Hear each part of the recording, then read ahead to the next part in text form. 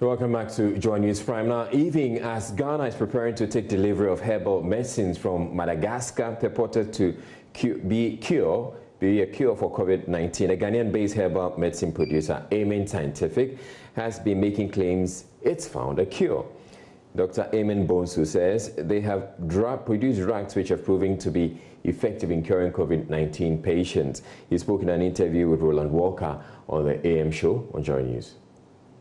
COVID-19 certificate, we also have done the rebel, what they call it, research into it, and see how we can manipulate all these medicines and see how we can also go about it.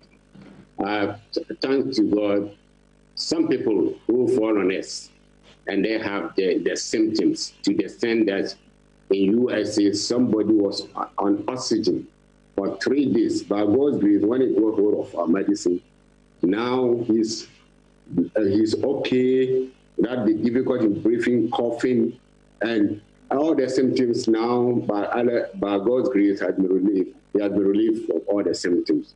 And the one of them who early used it, as I say, I have this. He brought it from US. He tested positive, and now he's negative. So we believe that if you work effectively on our medicine, the whole organization GAFRAM has sent about 32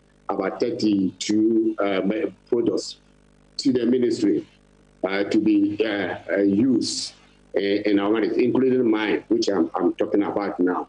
And so if the country would have been a bit fast and listening to us, especially, and have been involving us in the whole process, I think you will have been the first even to come out with medicine, rather not Madagascar.